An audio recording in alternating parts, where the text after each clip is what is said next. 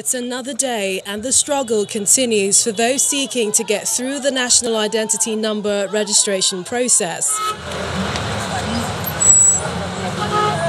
At the Wuse Zone 3 registration centre, the hurdles are constant. No room to observe the COVID-19 protocols, and the scorching sun appears to have compounded the growing frustration. This is getting to 4 days now. They will say, come. When we come in the morning, they will write names, and nothing will happen. We can't be crowding here like this, just because we want to be identified in our own country.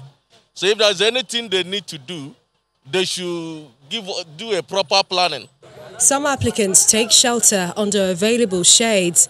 Others attempt to quench their thirst, and those who can't struggle anymore take some rest.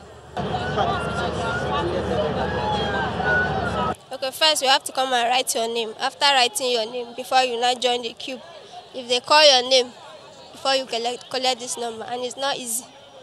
You have to fight, struggle. Like me now, I even went out to buy something to drink.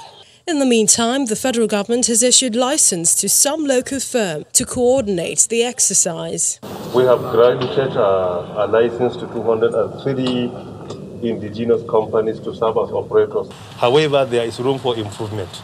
We always try to set standard, ridicule our previous success, make sure our today is better than yesterday and tomorrow is better than today.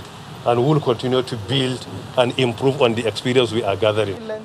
The minister is also asking the firms to comply with the COVID-19 protocols while carrying out the exercise.